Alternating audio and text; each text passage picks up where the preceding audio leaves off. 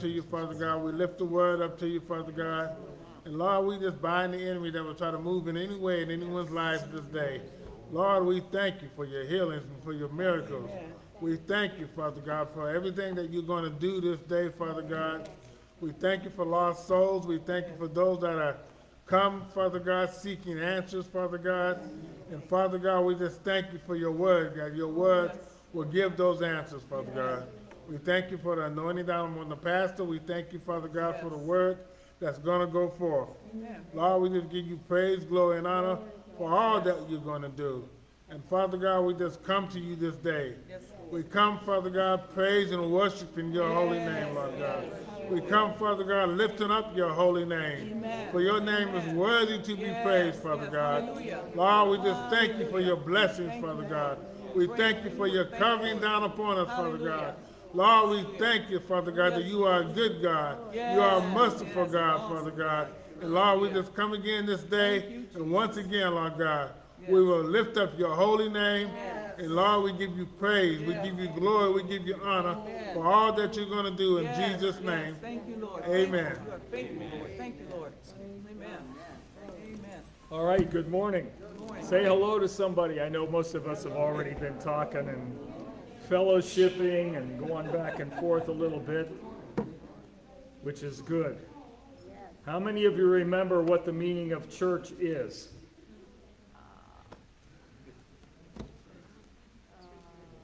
Ecclesia in the Greek, if you remember, and there was church long before the upper room.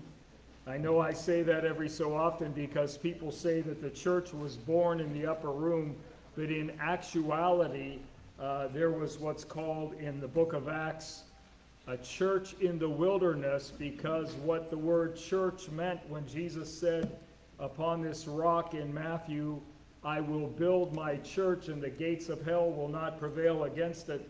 He was talking about the gathering together of the saints, the assembly of the saints, the congregation as it was in the days of old, even from the time of Moses, all the way through to where we are today. So in reality, the book of Acts and the outpouring of the Holy Spirit is an empowering of all those who are called out of the world to serve the Lord.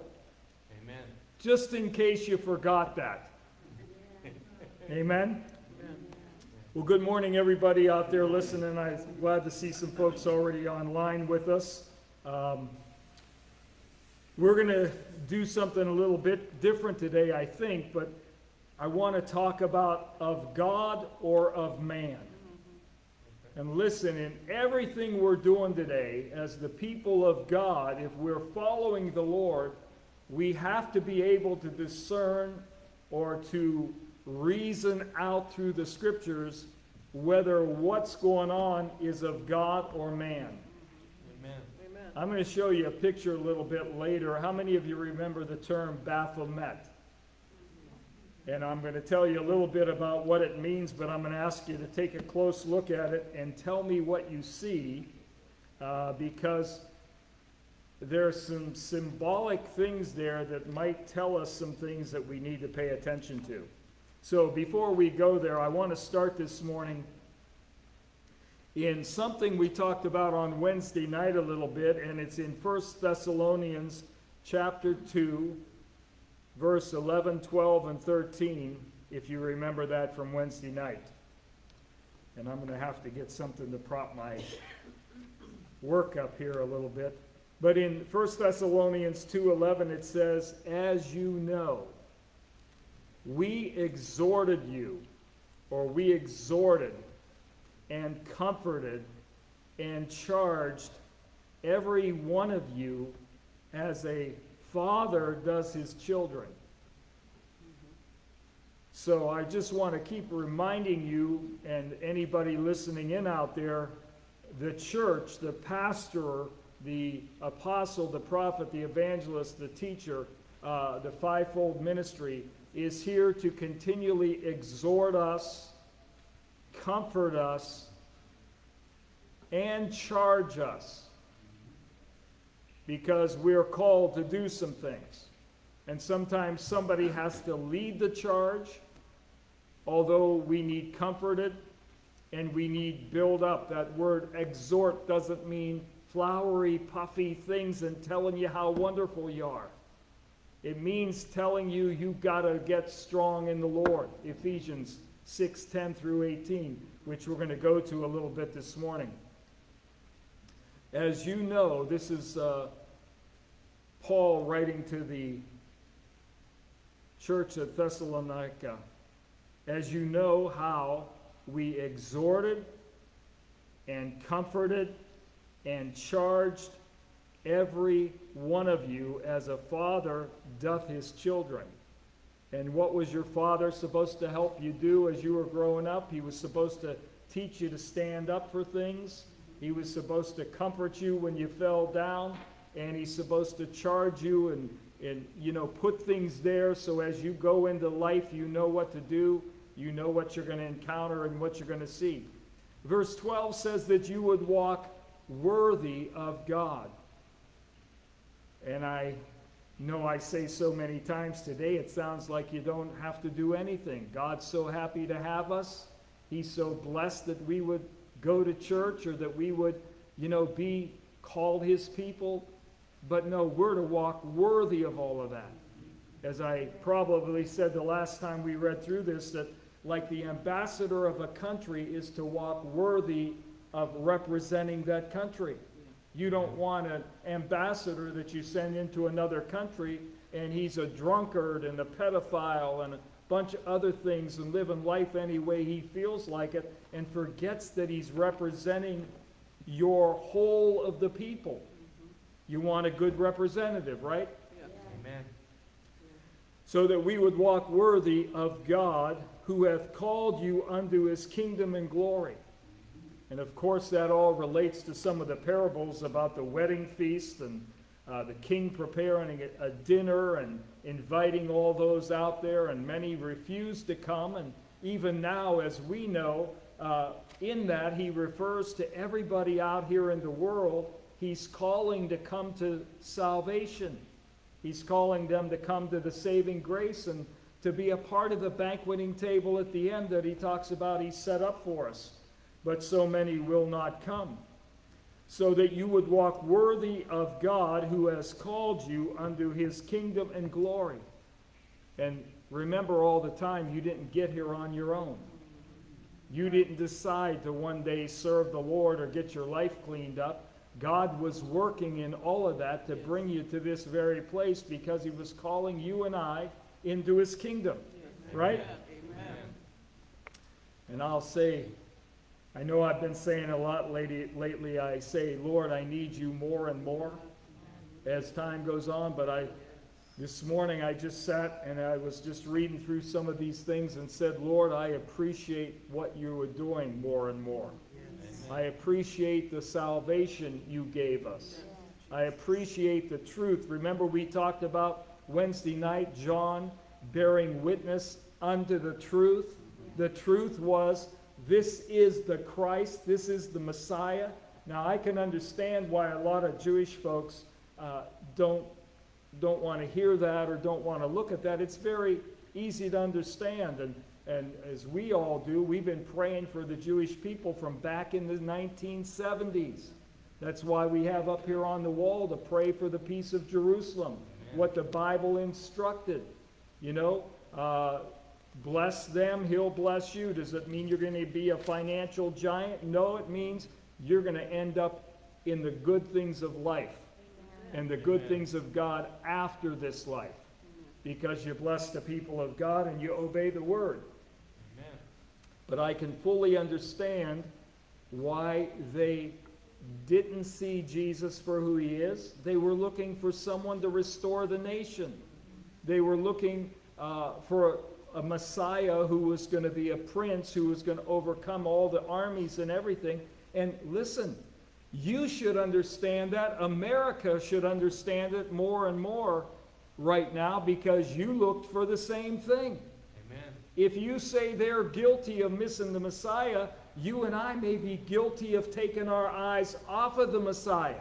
Amen. Because we want to see a nation restored more than we want to see the kingdom of God. I'd say that's probably sin in God's eyes. Amen. I'd say that means we're not looking for things above anymore. We're looking for things here in the earth that the Lord told us not to. That our affections are here. I want my kids to have a better life. I want my grandkids to grow up and do the same things we got to do.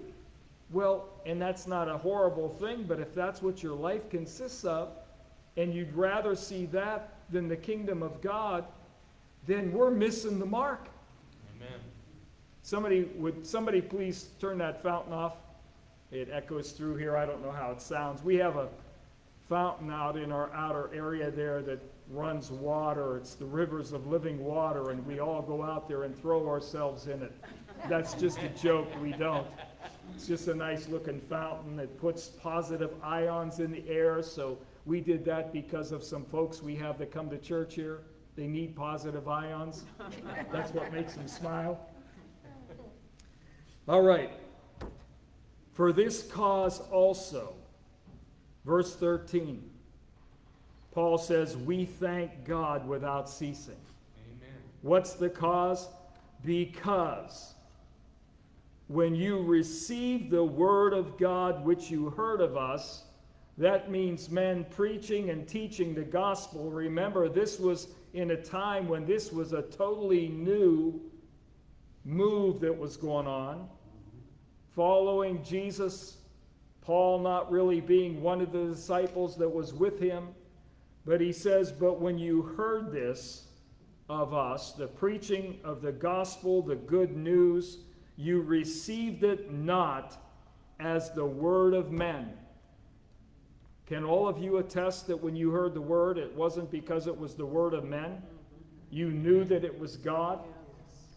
Don't let go of that, as so many have done, to where today, well, creation may be or not be. Well, living the life may be or not be. Well, did we really need a Savior? Maybe and maybe not. Don't fall into that trap of the enemy in any area of your heart or mind, because that spirit is out here working in the world.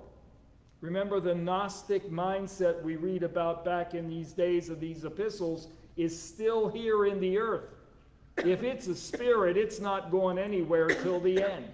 It's going to continue to try to draw people into, well, I'm wiser.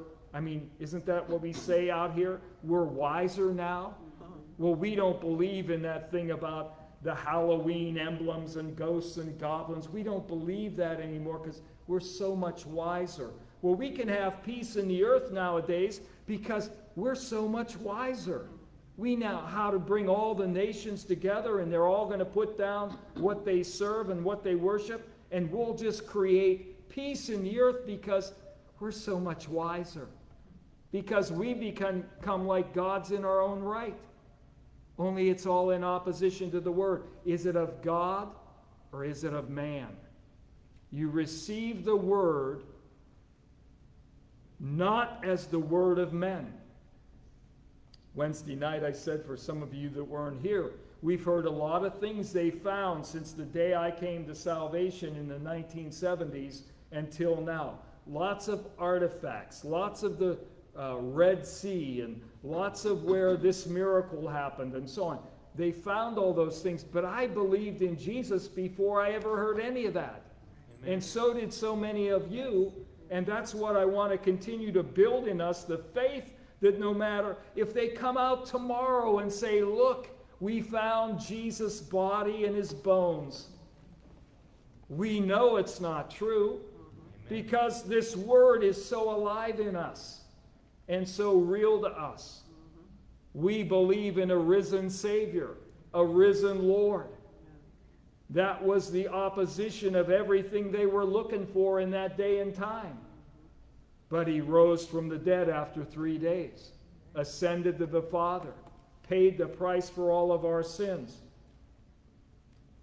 So when you heard the word of us, you received it not as the word of men, but as it is in truth, the word of God. Somebody posted on a nice comment, said, you know, about being honest about things, even the hard things and the tough stuff you go through and mistakes you made. And listen, this Bible tells us about a lot of men's faults. It's not a sales pitch, because when did you ever have a salesman come to your house and tell you, listen, we'll vinyl side your house, we'll put all this, it'll look beautiful when it's done. It'll probably last a year or so. And then all of a sudden you'll start, when the sun starts beating on it, the color will fade. They told you all that in the beginning, right? Oh no, it's going to last forever. You'll never have any nails pop or seams show. You'll never have rippling effect where they only put 2 nails where they should have put 12. So now it's all sagging.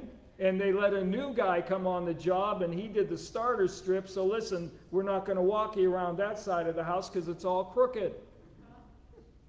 No, they tell you how wonderful it's going to be. And they show you no fault in the product whatsoever. It's like when I was in the car business with the new cars. And one day I said, gosh, this one fella goes dealership to dealership, and every dealership he goes to, all of a sudden, those become the absolute best cars. Because he's got to keep the sales pitch up.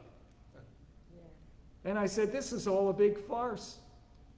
But that's the world. That's men. But God showed us the downside of so many things, how his people failed him, how people fell into sin, how they walked away, served idols, all kinds of other stuff, what happened to them, and how he took them back. He told us the truth. Because what did it say here? But as it is in the truth, the Word of God. In other words, one of the men of God said, I've held nothing back from you. You fully know my doctrine. How much of the doctrine of Jesus do you remember when he talked about eat my flesh and drink my blood? People walked away from him. When he said about the Pharisees, the disciples said, Lord, don't you know you offended the Pharisees?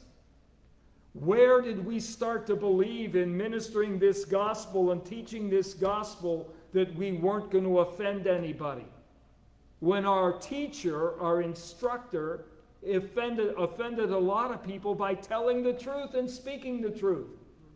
The Word is the truth. It says so right here. But as it is in truth, the Word of God. The preaching and the teaching of the gospel. Now, if I say something on my own, it could be messed up. It could be whatever. But reading this scripture and teaching interpretation and things, well, every one of us is to go look it up anyway. So if I have a wrong opinion of something, it doesn't mean you stubbornly whatever, but you ought to give heed, because that opinion may be by the Spirit of the Lord, and you're to discern those things. Right? That's why they talked about the Bereans. Didn't just listen to his teaching, they went and checked it out in the scripture.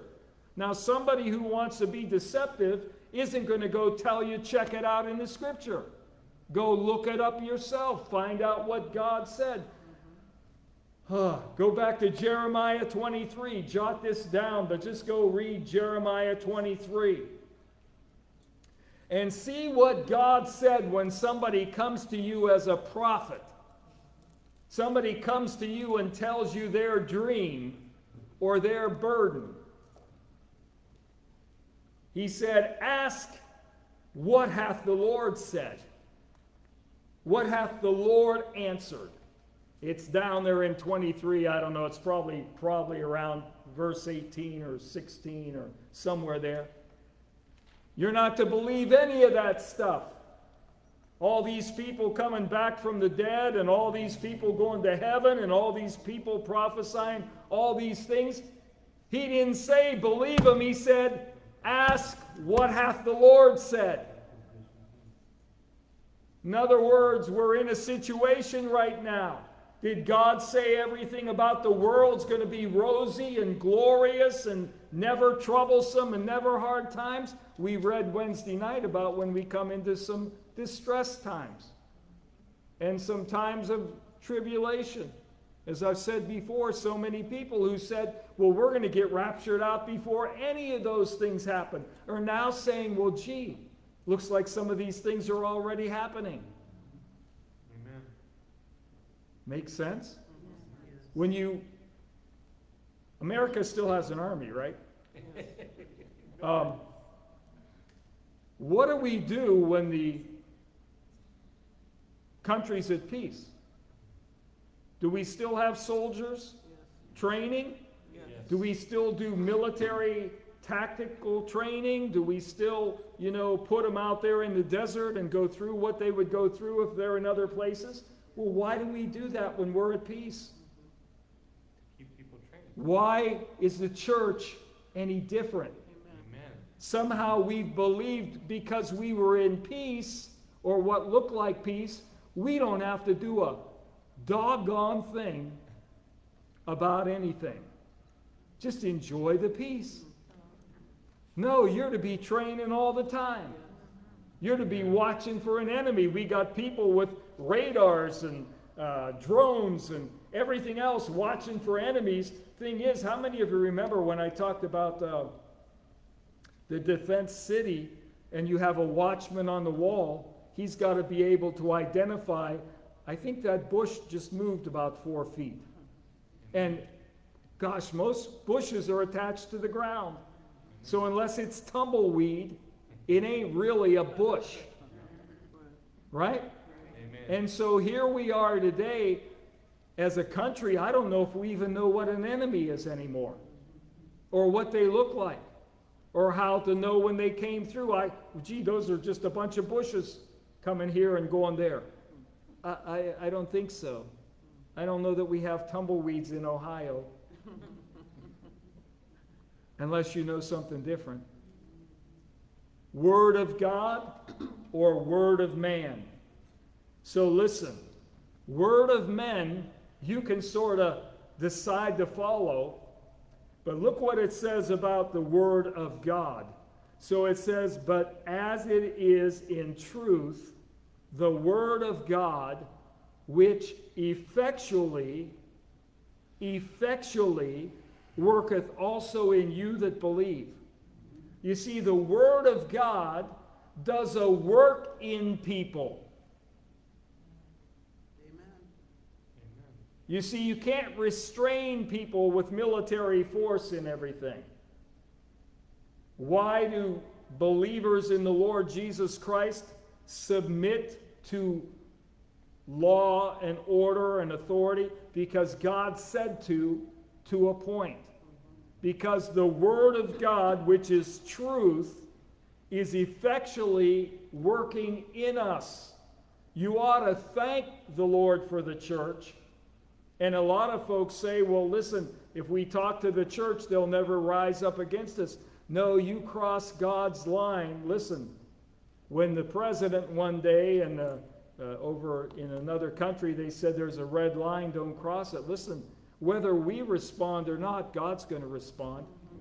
It would be good if men of God would respond and people of God would respond. Many of you need to get back involved in things like what's going on in the schools, because there are red lines that are really having an effect in these kids. And some of the things they're pushing. That's why I keep telling you, go to that website, Protect Ohio Children. Look at what they're coming against. The parents are coming against in some of these areas of teaching in the schools and programs they're putting in there, to where they're turning the kids against their lineage, against their parents, against family. They're making them into this thing that they don't know what sex they are, all because they have this crazy thing going on in them, the spirit of confusion that's moving in those realms. Which effectually, truth, the word of God, which effectually worketh also in you that believe. How many of you know what that word effectually means in the Greek? This is going to sound kind of funny. It's energeo. Does that sound like anything? Energeo. Energio. Very good. Like energy, because it's doing things with vitality, with an activeness, and a mightiness, with some power, with some might. In other words, you're not apathetic. I hope I'm not a preacher known to be apathetic. I hope I'm not a parent known to be apathetic, or a husband, or any other thing. Because if we're apathetic, it means there's no energeo in us. There's no effectual working of the Spirit of God in us. And if you're out there listening today, wherever you are, if somebody's telling you they're filled with the Spirit, there should be an effectual working in them, an energy in them, a strength in them, because it's real. It's the truth of the Word of God. It's of God and not of men. This treasure that we have in these earthen vessels, it's not of men, it's of God, to do what we're called to do in the gospel. So, how's that working? Amen. What's it doing in you? What's it causing you to get out of because you know the time is short? What's it doing in you saying, listen, I better get my head straight. I better get my life in order. I better go back and start checking all of my foundation stones. And I think there's a couple of them I need to kick out of there and replace them with those lively stones like the Bible talks about, which the fruit of the Spirit. And you can amen anytime. And listen, always remember, it's not directed just toward you, but if it applies to you, accept it.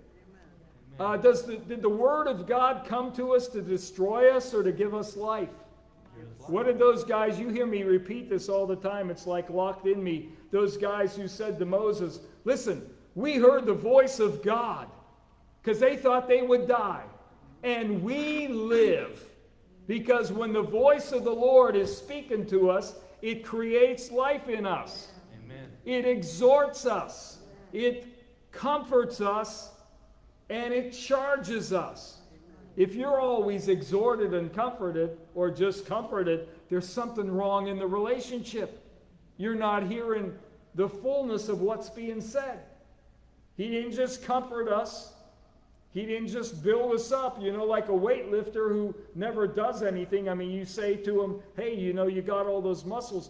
My car's broke down. Will you help me push my car about 12 feet to get it off of the road?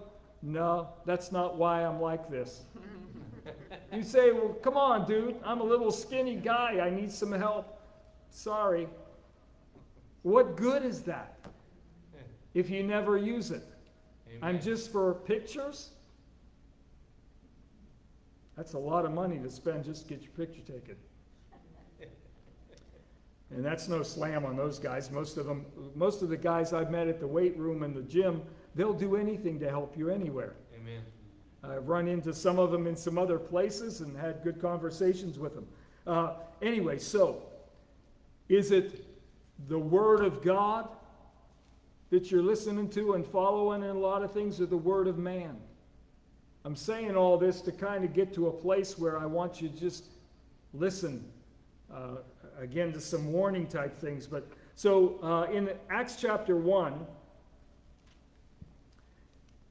as the letter is being written, it says, the former treatise have I made, O Theophilus, of all that Jesus began both to do and teach, until the day in which he was taken up. After that, through the Holy Ghost, or after that, he, through the Holy Ghost, had given commandments unto the apostles whom he had chosen. Now, if we're really praying about the message, really praying about what we're going to hear, we're believing God that it's coming by the Holy Ghost. Amen. It's the same way Jesus gave commandments to those apostles just before he departed from them. You remember what the commandment was. We talked about it here a couple of weeks ago, the Great Commission. And also to wait for the Holy Spirit, the promise of the Father, in Jerusalem. Don't depart from there. That's what we were going to need to go about what he's called us to do, and that's going to be the power to our witness to all those around us. So when we talk about doing greater things than Jesus did, Jesus was only in that one place. It doesn't mean we're going to, straighten out the heavens and the earth and things like a lot of people go to, or like I've said so many times, even years and years ago, no, the devil's not going to get saved because you decide you're going to save him. That's not what it means. It means you're going to reach more people because you can be in other places, and the Spirit of the Lord is moving in the churches and in the congregations and the people and reaching out to the lost in places Jesus never really traveled to. And the disciples really didn't travel to. So he says, until the day he was taken up. Do we believe the word of God or the word of man? Was he taken up? He was taken up. Right? Until the day he was taken up. After that he, through the Holy Ghost, had given commandments unto the apostles whom he had chosen. Let me ask you something. So sometimes in all of this, and even here in the Word, how come we just decide that's what he's saying? That's what the pastor at that church over there is saying. No, he read it to you right from the Scripture. Amen. It's the Word of God. It's not Pastor Sal's message or his word. It's the Scripture. And people have left churches because pastors read Scripture that they're supposed to be in love with, supposed to be living out, walking in, keeping up, and teaching to other people. Amen. Then it says, in case you wondered if he really arose from the dead and was alive, it says, after that he through the Holy Ghost had given commandments unto the apostles whom he had chosen. So those 12 men were not just some guys, they were chosen by God, to whom also he showed himself alive after his passion, which was his death, his crucifixion, his being brutally beaten at the hands of men, by many infallible proofs, being seen of them 40 days. Did they see him? Amen. Yes. 40 days worth of seeing him.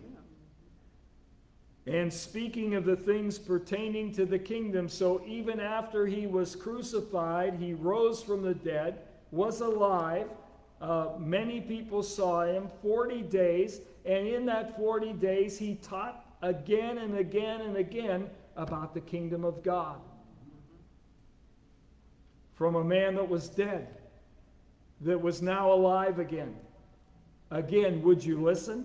Amen. Would you say, listen, he was dead and he's alive. He told us he was the Savior and, he was going to die for our sins.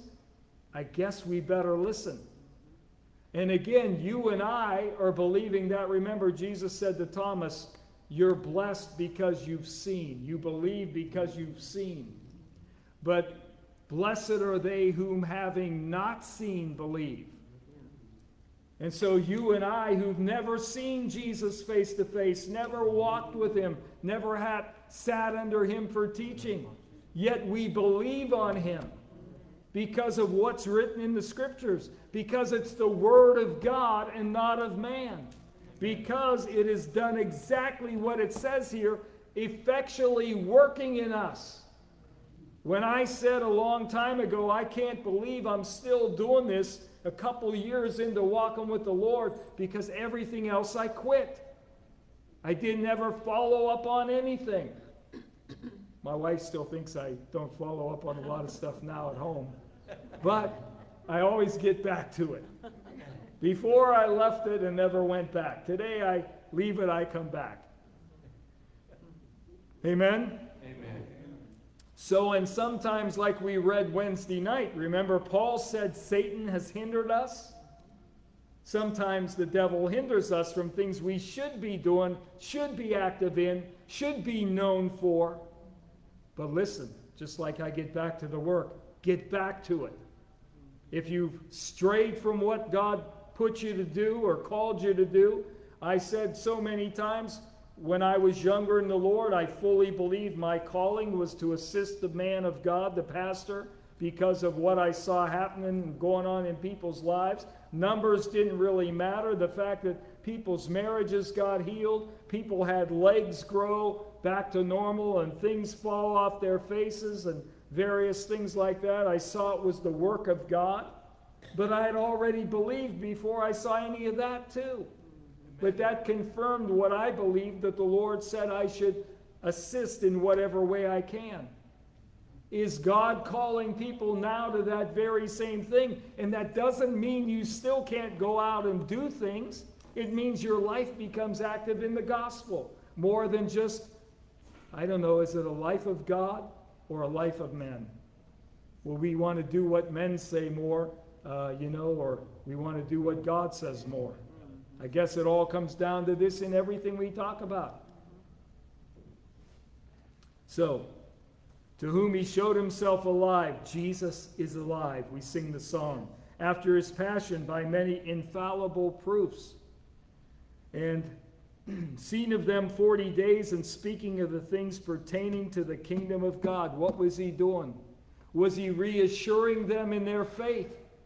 Do you and I need reassured in our faith? Listen, we're going through some tumultuous times right now. People don't know what to do in some areas. The schools, it's up and down. I know I try to say this all the time. You may say, I'm tired of hearing it, tired of hearing it. Well, listen, when you're tired of hearing it, that's when you stop doing anything about it. Amen. That's when you stop praying about it, when you stop seeking. We're not to get tired of this kind of stuff because there's a lot of it that's still in front of us. Amen. We've got a ways to walk, it looks like. And I want to clarify in case anybody thought when I said, I'm looking for the revealing of an Antichrist while I'm still looking up for the Lord to come.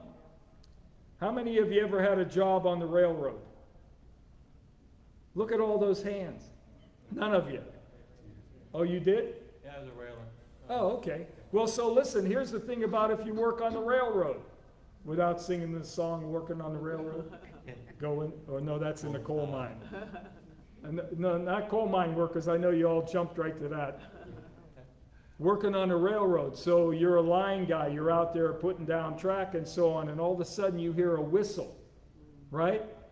You got a job you're doing. You're putting track down, or maybe you're just doing repairs close to the track or something. And the track's still alive. And all of a sudden you hear a whistle. You're working, but you hear the whistle. So you know when you hear the whistle, you probably should look up and see where the train is. Right? Yeah. Amen. Can you do two things at once? Yes. I know you ladies say my husband can't, but he probably can. You say you're the multitaskers. No. So you're always listening for that because you're working near that. Does this make sense?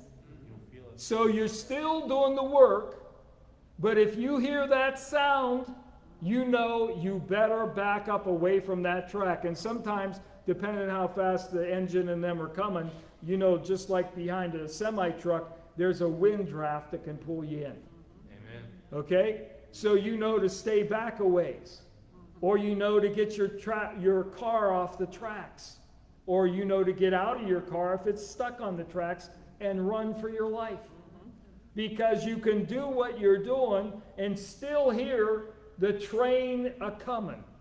And this one ain't the train of freedom. You want to get out of its way. And that's how we're to be working in the kingdom. That's how the church is to work today. We're to be working all the time, doing what the Lord's called us to do, always listening for not a whistle, but a trumpet. Knowing that we may see, and if you happen to glimpse down the rail and you're still working and you haven't heard that train yet, you might see something that tells you, gosh, we're going to hear this sound pretty soon. What did he say about those who are looking for his coming? He's going to appear to them. You're looking for a train every time you glimpse up from where you're working. You're always looking down the track just in case. That's called a wise man. That's what the church is supposed to be like today, not so busy about everything. And listen, if everybody's busy about, well, I have to do all this to provide my needs and so on, and I don't have time for the Lord and be an example or any of those type of things. Well, Jesus, I think, said man does not live by bread alone. Amen. In other words, there's things that are more vital to our lives.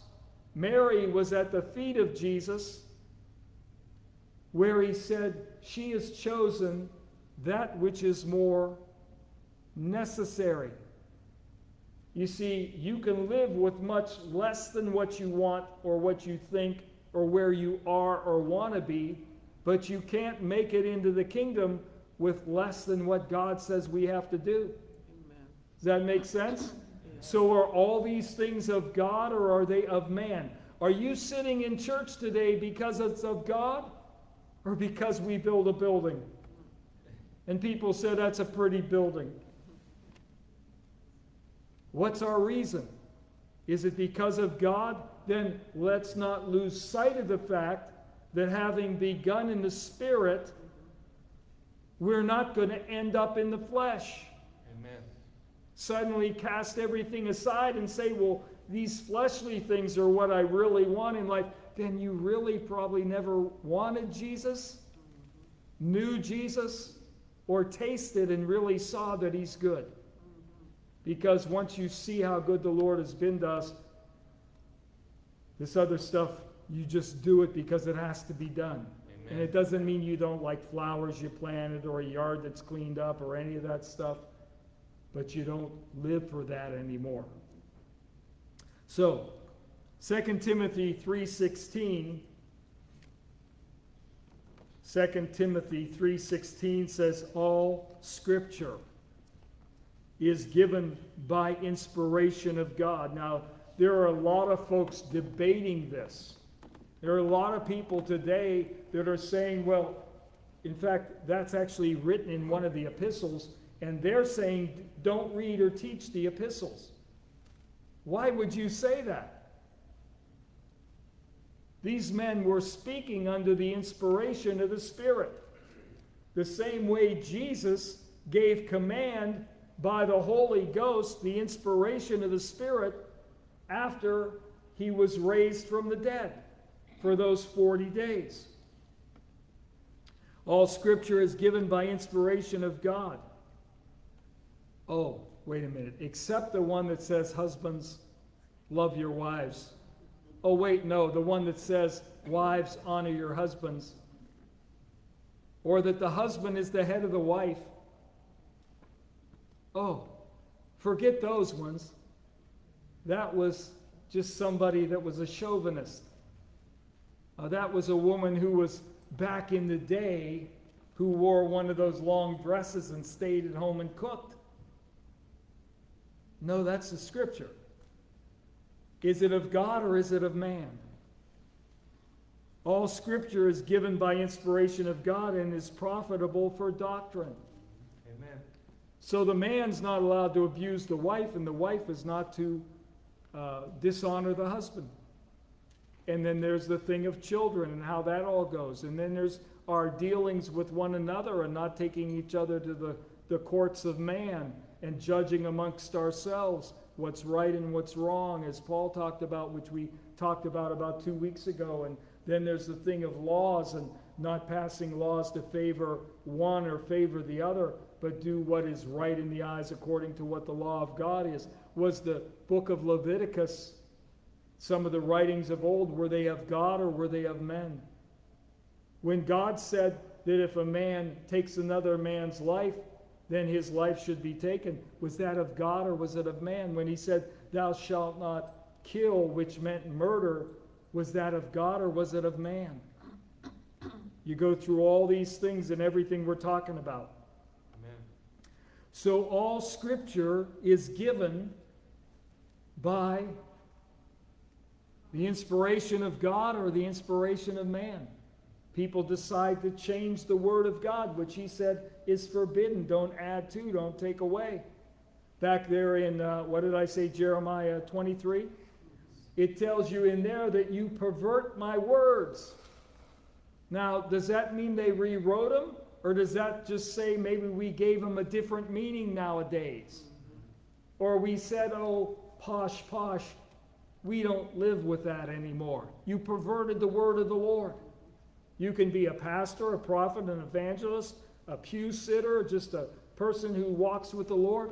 We can all pervert the word. Amen. If we don't listen by the Spirit and listen to what the word says and read it specifically. So it's given by inspiration of God and is profitable for doctrine. Doctrine is another word a lot of people don't want to hear today. We can't have unity if you're going to keep your doctrine. No, we're to be in unity in the doctrine. Amen. One faith, as it's going to bring us all to in the end, if we're in Christ Jesus, if he's truly our Lord. So it's profitable for doctrine.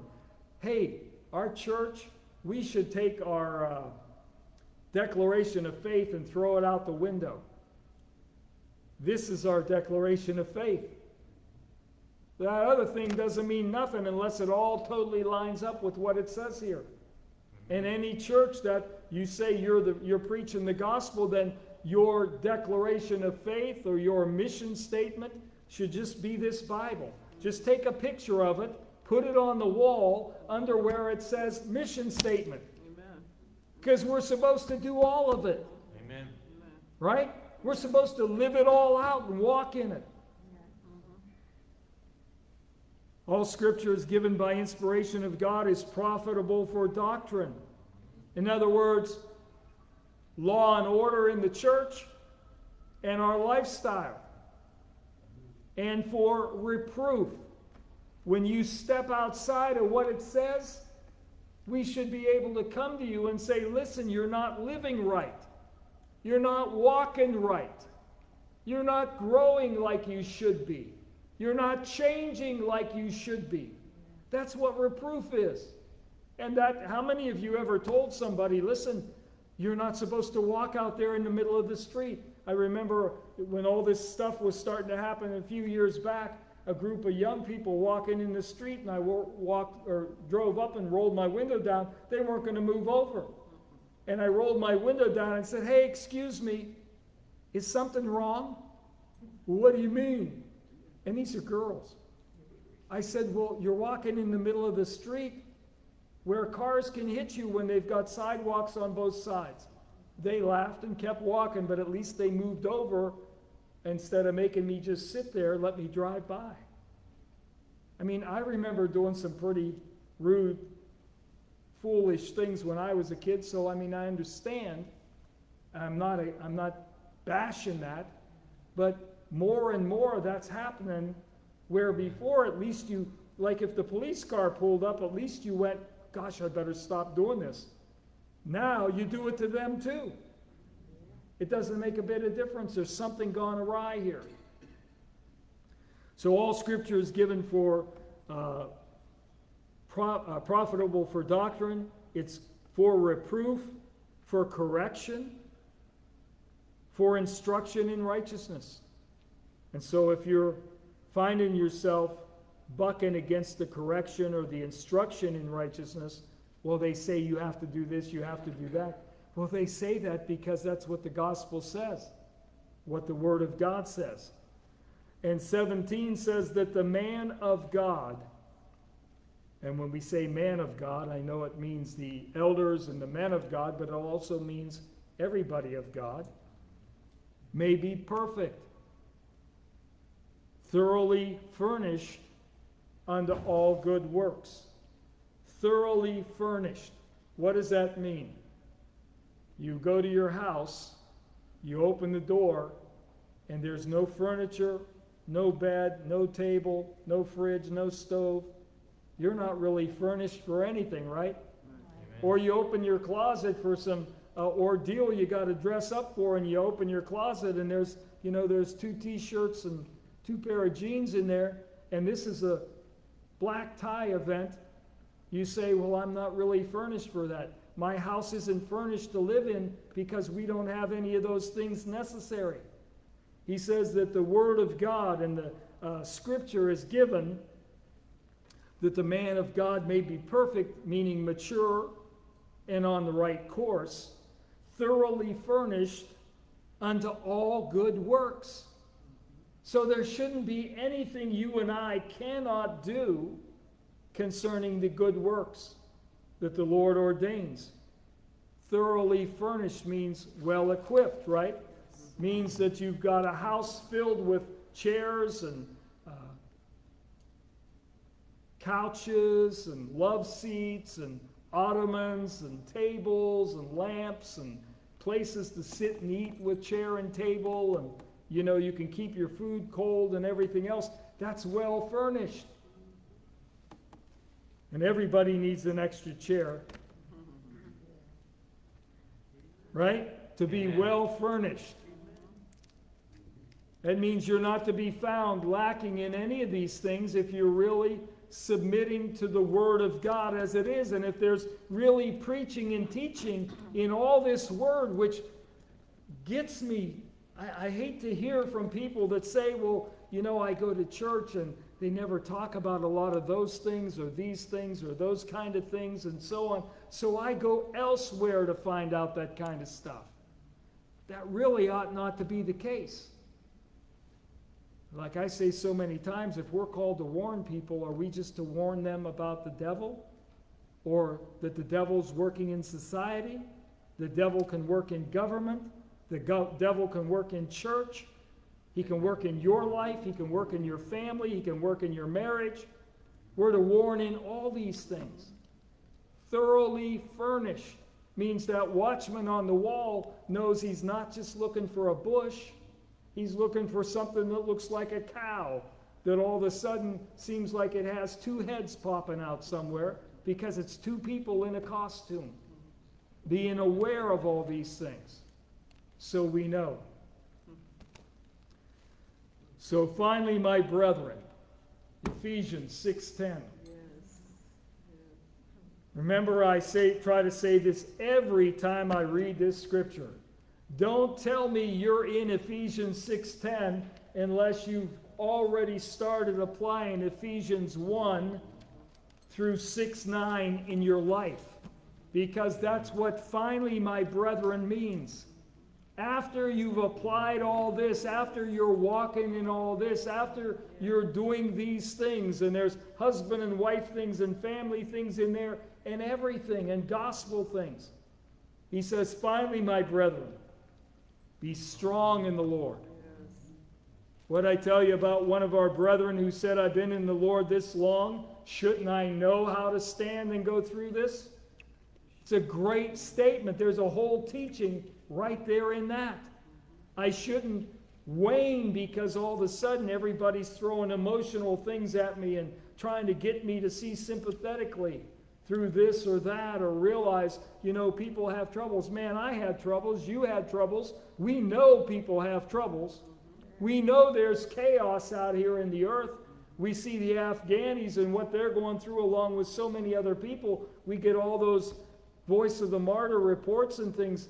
I don't know, put them on the table. I don't know if anybody looks at them or not. Are we so busy that we don't even examine any of those kind of things or want to hear them? I don't know.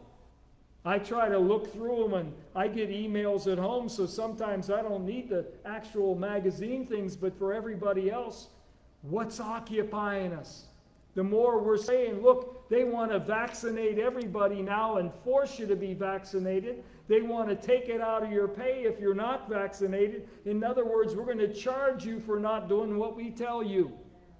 We're going to penalize you. We're going to keep your kids out of the activities and so on, where a lot of people are just going to say, well, we can't have that. Whatever's in there, I'm not worried about it. And there's more and more things coming out as we go along here. And I'm not saying, again, pray for everybody that's vaccinated, pray for everybody that's not. When we get the poke in the arm, then our lives, our lives are in God's hands. If we haven't gotten it, our lives are in God's hands. We try to remember that we're the temple of God. What does God say about what we're going to do? That's why a lot of the younger people need to be bombarded with this, because they're throwing their bodies out there in fleshly activity. They're throwing themselves into suicidal things, thinking, like I just read a group of Christian people, and they're saying, well, it's our body, we'll do what we want concerning going against the government. But wait a minute, it ain't your body. Amen. It's God's. The Bible says so. Both our body and our spirit belong to the Lord in Corinthians. I've got to try to do what I believe is right and best toward the Lord. Not that I say, well, I'd really like to have this or I'd feel safe. That's not the issue. God, what do you say? What do you determine? Finally, my brethren, be strong in the Lord and in the power of his might. If he kept Israel, can he keep us? Amen. I mean, I know there's sin in the earth, and there was sin in the earth then, but he kept his people. Should we believe that first? Before I run to a doctor for a sickness or a disease, should I pray first? Should I go to the Lord first? Should I exercise faith first? Should I stand for a little while first and see what the Lord will do? Be strong in the Lord. Is the Lord of God or of man? Of God. He's of God. Right? So he's not saying be strong in your own might or your own strength. He's saying be strong in me, in faith in me, in trust in me, in the knowledge of me, in my ways, and in the power of his might. The one who told us he's our avenger. He's the one who vindicates us. He's the one who's able to keep us upright. Right? The one who's able to keep us from falling. Trust in his might. Lord, I feel like I'm falling. I feel like I'm waning. I need you now. I'm entering into something sinful. Lord, I need help. I need you to get me out of this because I feel like I don't have any strength. Call upon the name of the Lord. He says you'll be saved. Right? Yes. Amen. Ask and you shall receive. Amen. Be strong in the Lord and in the power of his might. He's the creator. He's the one who created the destroyer, and he's going to destroy him in the end. Trust in it. Count on it. Believe it. The power of his might. Put on the whole armor of God. Amen. Those soldiers out there watching over our country, they're out there in green khakis and green shirt and green maybe camo, and maybe with a beret or maybe just with their little, I forget what they call a flak hat, I think it is, or flak gear. Whatever they're in, that don't scare the enemy. But when they see him with a AR-14 or whatever they use, I forget now, or the different guns, or they see them with a rocket launcher, that scares. Because they have the weapons of their warfare. So we may look like Christians and do very well. But if we don't have any of what the Lord gave us to fight the battle with, we're not a threat to anybody. Yeah. Yes. And we're not trying to be a threat to people or physically and outwardly a threat, not with real arms and real guns, but to the powers of darkness. Amen. Because that's who our battle's against, right? Yes. Or do we look on things after the outward?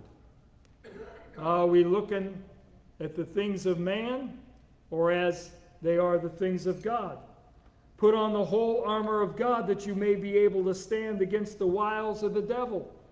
Paul let us know on Wednesday night in what we were reading that the devil hindered him from something. Again, the devil hinders us from lots of stuff if we're not paying attention. We aren't to the place of perfection as yet. So there is still those areas where we fall for things. We get tricked for things. We get off course in things. We're maybe a little blinded. We got a blind spot like when you're driving your car. We didn't necessarily see the enemy creeping up on our left side because he's in that blind spot. But you may be able to stand against the wiles of the devil, for we wrestle not against flesh and blood. Man's not our enemy in that sense. The president, the cabinet, the military guys, the police officers, whatever, they're not our enemy. He says we war not against flesh and blood. We wrestle not against flesh and blood, but against principalities. Principalities that are unseen, that manipulate leaders and people and things and systems, and manipulating system very strongly right now in a lot of ways. But listen, do you really not understand, and I'm not saying that you don't, I just am using this, I guess, as a phrase. No matter who's in charge of America or the EU or Israel or anywhere else, this gospel's going to come to pass. Amen. They're all going to submit to the man of sin when he's revealed. Won't matter if it's a Republican or a Democrat or an independent party, Green Party, whatever you want to talk about. It doesn't matter. When God says release, it's going to happen. When it looks like whatever it is in that scripture that says restrains is let go, it's going to come to pass. We wrestle not against flesh and blood, so stop being mad at everybody. Should I repeat that? Or should you just write it down? We got the secretary's going to send a letter to everybody. You'll get some church stationery in the mail. It's going to say, stop being mad at everybody. They're not the issue. The issue is the very demons and the principalities that are manipulating people that were there where Jesus talked about, on this rock I will build my church, and the gates of hell will not prevail against it. Be strong in the Lord and the power of his might. Put on the whole armor of God. Don't leave your helmet of salvation off. You can't battle the devil by saying, I'm nice. No, that doesn't scare him. It's the weapons of warfare that the Lord has given us. Is this of God or is it of man? Is it something they just put in here to make us feel good? So you could maybe get, like it said that originally, I guess, they considered the men of God as warriors for the kingdom of God, so they granted them tax exemption, like they did the military guys or something, because we're in the battle. Well, some point in time, don't be shocked if they take all that away. Use what you can use for now. If they take your citizenship away, well, I'm still a citizen of the kingdom of God. Amen. And they may do those things. We don't know what men are going to do to accomplish what they're going to accomplish in these days. Look how surprised you are at what's gone on in the last year and a half.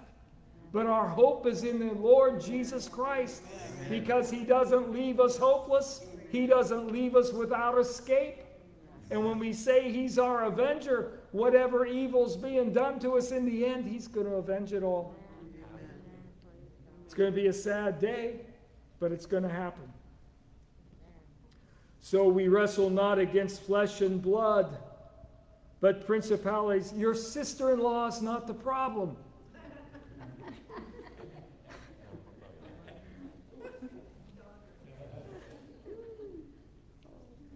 You all must have a problem with the sister-in-law. Why you all jumped to that, I don't know. I don't know why I said it. I got good sister-in-laws. All of them are saved. Amen. Believers. I think.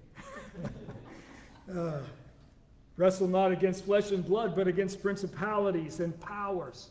Listen, it ain't the people that hurt your feelings. It's the principalities and powers that work through those words or through that look. Or who dialed the phone and left it on. Are you scared yet? The principality of fear, demon of fear. They're just doing what they're doing. Hey, I just want you to know I love you, even though you're trying to scare me. How's that make you feel? Principalities and powers against the rulers of the darkness of this world. Is there still darkness in the world? The darkness of this world. Take the church out of the picture, darkness. Take Christ out of here. You want Christ out of the schools and the gospel out of the schools. I just read where somebody's posting here locally about getting it out of our government. Watch and see what happens when you get it out. Amen. You'll see corruption like you've never seen. Amen. You'll see oppression like you've never seen.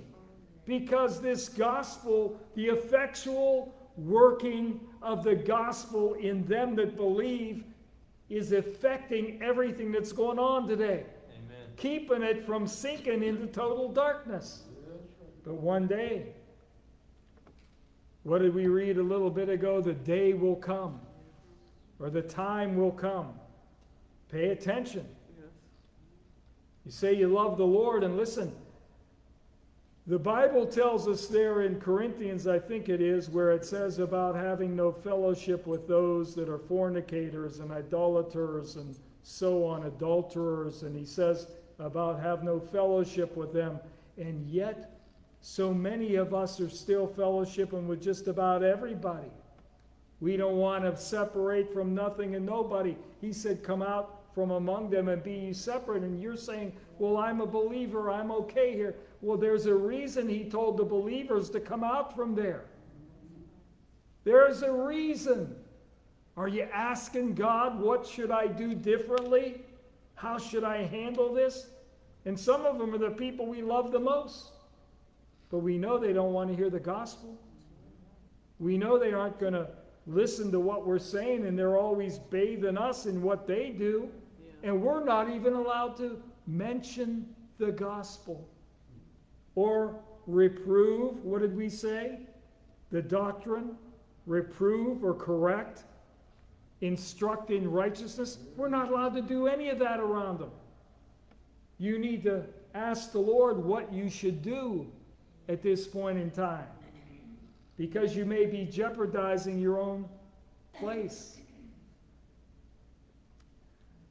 So he says there's spiritual wickedness in high places, against the rulers of the darkness of this world, against spiritual wickedness in high places.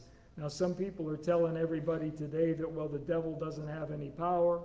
You know, the devil doesn't, that won't happen. We're all in this together, which the motto of, is that of man or God? I guess, I don't really know. We're all in this together. Well, I'm sorry, he told me to come out and be separate. He said, I put a difference between you and them. What's he mean by that? Wherefore, take unto you the whole armor of God, that you may be able to withstand in the evil day. Well, wait a minute. I thought we weren't going to be here in the evil day. What is this? Withstand in the evil day. We're not supposed to go through anything. We're not supposed to have any tribulation. Somebody's preaching a false message. Amen. Because Jesus said, in the world, you will have tribulation as long as we're here, until that great trumpet sounds and he calls us out. Take unto you the whole armor of God, that you may be able to withstand in the evil day. And as we're called, or at least I believe I'm called, to warn and watch and persist and keep it up, there's an evil day coming. Amen. And I want you to be able to stand. I want my sons and daughters and family to be able to stand. Amen. I don't want them to be tricked by things to where, and listen, so many people, and this is like a big question now on the internet, is the vaccine the mark of the beast? Well, of course not. But like I said, I believe Wednesday night, you can see how they've created a fear and a patriotism and a you better or you won't, to where people don't even check out what's there. Okay. And I'm just saying, if you did and you kind of didn't really check things or sort of feel like you got dragged into that way, listen, the Lord will take care of you. Like I said, this is not the mark of the beast. But realize that it's going to be stronger. Amen. Remember, he said about delusion, and he's going to send strong delusion. So gird up the loins of your mind. Get yourself that you may be able to withstand in the evil day. The evil day may be when the mark comes. And the man of sin is there. And the world is saying you have to, you have to, you have to. And you're going to have to decide, is this of man or is this of God? Because God doesn't make it that way.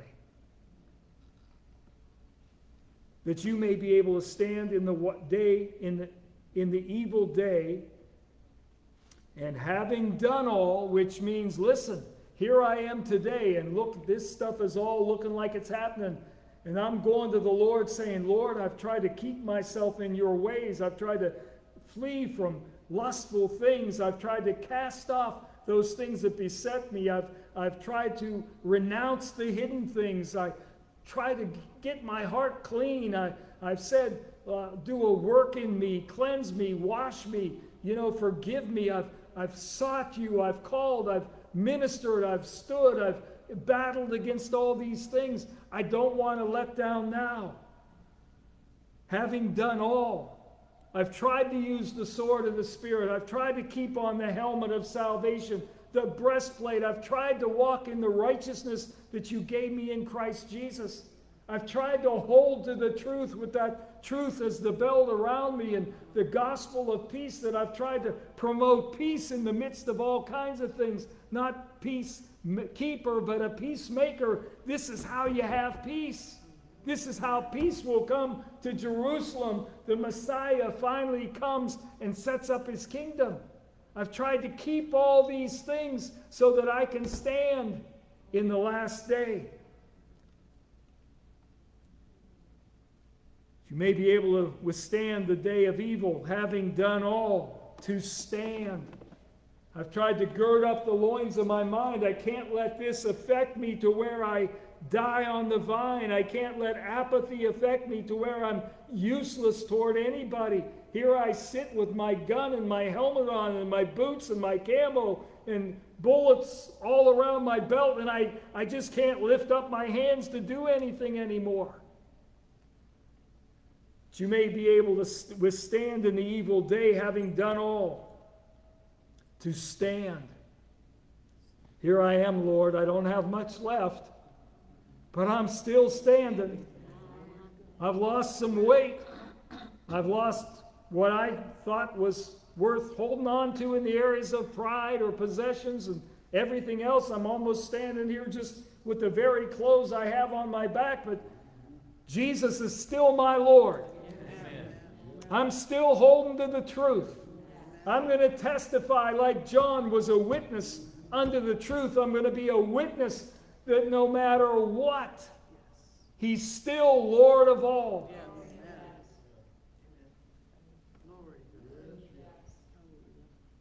Having your loins girt about with truth. In truth, the word of God, which effectually worketh also in you that believe. If you're letting the truth work in you, gird about with the truth, and having on the breastplate of righteousness, because the effectual working of this gospel is always cleaning us up, perfecting us, making us ready for that day. Your feet shod with the preparation of the gospel of peace. He said to live peaceably with all men as much as is possible. Amen. But you know what he didn't say? Live in fear of all men and keep your mouth shut about the gospel. And I know there are people that are living that life right now. Because they know if I say anything to them, they're going to be offended and they're not going to come around, or I'm not going to be able to see them, and so on. That's fear. Remember when we talked about witchcraft? We talked about fear, dominating, manipulating, overpowering. That's all witchcraft. That's why, listen, I've watched people in the ministry do that very same thing and break people to where all of a sudden you saw them, almost anything that person says, okay. No, it ain't supposed to be that way. You and I are to be mature and make decisions based on the truth of the gospel, not what somebody said and we're kowtowing to them. Right? That's why you've heard me say so many times, hey, I don't ask you to do anything other than what the gospel says. If there's things in the church, yes, I would expect people would rush to do some things in ministry and assisting. And remember that ministry to the saints, the one addiction it tells you in the Bible you're to have, right? Amen. Addicting yourselves to the ministry of the saints means that you're available to do the works of God in things, and sometimes that means in the midst of what we need to do. Amen. We have events we do and ministry things we do, outreach for other people. There should be an availing to all of that stuff as much as is possible, because it's ministry to the saints. It's furthering the gospel. It's promoting the word of God. Amen? So have your feet shod with the preparation of the gospel of peace. I ran into somebody the other day, and I know my last encounter wasn't good, so I entreated him. I was going to be the peacemaker. Oh, really? I hardly remember that, because they brought it up in front of a bunch of people. Oh, well, that's okay. It really doesn't bother me anyway, because I forgave, Lord. They don't know what they're saying. I mean, that's how you got to live life. Amen. Otherwise, you're going to be hurt by everything. Somebody told me the Italians lost a football game. I was offended for a minute, but then I said, oh, well, it doesn't really matter. Above all, taking the shield of faith. What did we talk about? I think Wednesday night or last Sunday. Faith stands. Amen. Take the shield of faith, wherewith you shall be able to quench all the fiery darts of the wicked. When the lady said to me in the midst of a conversation, well, you remember what happened with Jim Jones, right? Jim Jones, I said, he was a cult. That was cult stuff. Well, no, I don't know what you mean or what you're trying to imply. But when you're preaching to people, go look in the scriptures yourself. When you're telling them to follow Jesus, and if I'm not following him, don't follow me, like Paul said. Amen. And you're telling them, don't come to me for all of your answers and questions. Go to God. Amen. That's the preaching of the gospel. That's the truth of the word. And yes, you do need to be born again. That's not cultish. That's the gospel that Jesus taught and preached. Amen. Born again. John 3:3, John 3:16. For God so loved the world that he sent his only begotten Son, that whosoever believeth in him would not perish but have eternal life. 17 says God sent not his Son into the world to condemn the world, but that through him the world might be saved. That's Jesus speaking. Jesus talking to Nicodemus, the religious leader who should know these things, he said. There's no cult practice in that. Amen. That's how men get into the kingdom of heaven. But what would the devil do? Just like he's tried to pervert the fact that the Messiah would come through a virgin, so all these false God things before that, it was all a mother and a child and a mystical birth, and some crazy thing that all turned into idolatry and worship, preluding the coming of the Messiah. I guess that's maybe why I think the man of sin would come, the impostor, in place of the Messiah, would be coming before the true Messiah. Because after the church is gone, we don't stand any risk of being deceived by any of that stuff. Amen. Does that make sense? Just like when I talked about the Eastern Gate, if you see some guy and all of a sudden they open the Eastern Gate, tear down all the walls and barriers like they started to do from the backside, letting the Muslims in there to pray, pay attention. If the wall's being torn down, remember I think I even said, Mr. Gorbachev, tear down this wall. And they say, Mr. Hail High Muckety of the religious, tear down that wall. Get ready for somebody to come walking through that gate. And if he walks through on physical legs, it ain't Jesus.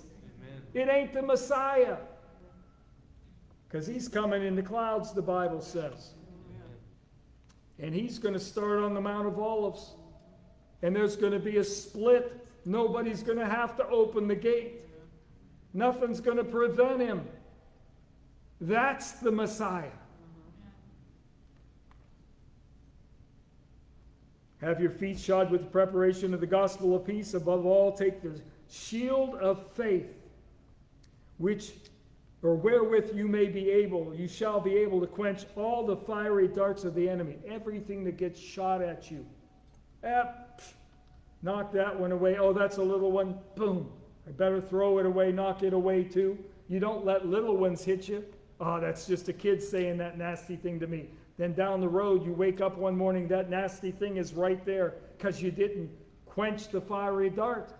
You thought it's just a little dart, like throwing darts. How many of you know somebody when you used to play darts as kids and everybody tries to be funny, so somebody runs in front of the dartboard. And all of a sudden, oh! Well, it's just a little dart. Man, it sure hurts. Better wash it out so it doesn't get infected. Well, no, it's not an arrow that can go halfway through you, but it still hurt, still drew blood, still made you cry. Oh, that reminds me, you told that story. That's somebody we know that was doing that and had that happen. But if you watch some of the funny things on some of the TV things, they've got them too, like America's Funniest Videos or some of that stuff. Anyway, and take the helmet of salvation and the sword of the Spirit. You know, as I was reading this in the last couple of days, the helmet of salvation and the sword of the Spirit, which is the Word of God. I don't know if that all goes together. I know we've always said the sword of the Spirit, which is the Word of God. But anyway, it says the helmet of salvation. We've got to know we're born again according to the Scripture. Amen. We got to know that we didn't put down our helmets somewhere along the line and go live life out here in the world, and now we're running back to the Lord, but we don't have the helmet of salvation. Means we need to get saved. In case you didn't get that. Amen. And the sword of the Spirit, the Word of God, which is the Word of God. Praying always with all prayer and supplication. Amen? In the Spirit. So praying always, in verse 18, and watching thereunto with all perseverance and supplication for all saints. Pray and watch again. Just like Jesus said, watch and pray that you be not tempted. Praying also with all prayer or always with all prayer and supplication in the Spirit, and watching thereunto with all perseverance and supplication for all saints. Okay, let me stop right there. You don't have to, I don't know if folks would be able to see this or not.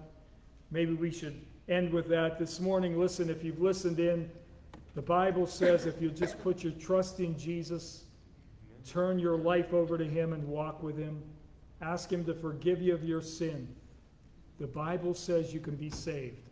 And God will begin to work in your life just as he's worked in all of ours here. Because we weren't always following Jesus. We weren't always trying to do good. We were evil and wicked, living life, or maybe we didn't do any of that stuff, and maybe you haven't been wicked or evil in a lot of things yourself. You've tried to do good. You've tried to do right. You may even be religious. But the Bible still says that it's concluded that all are under sin, every one of us. And so we need a Savior. His name is Jesus. He came and died and paid the price for all of our sins when he died on the cross and shed his blood. And that through him we can be saved. If you'll believe on the work and trust in the work of what he did at the cross, he said he'll forgive you of all your sins. Just ask him to come into your life. Let him be your Lord and Savior. Lord means you're going to live according to what he says in the scriptures in the Bible, but he helps you with all that. He empowers you to do it like he did for all of us. Ask him to forgive you. Ask him to come into your life. Ask him to keep you till the kingdom of God comes and you want a place in the kingdom, and you'll find that the Lord will meet you there. If we can help you, send a message, send questions, whatever you like. We'll try to help you any way we can. But get in a good Bible-preaching church and follow the Lord, and you'll be blessed. Amen. God bless. Amen.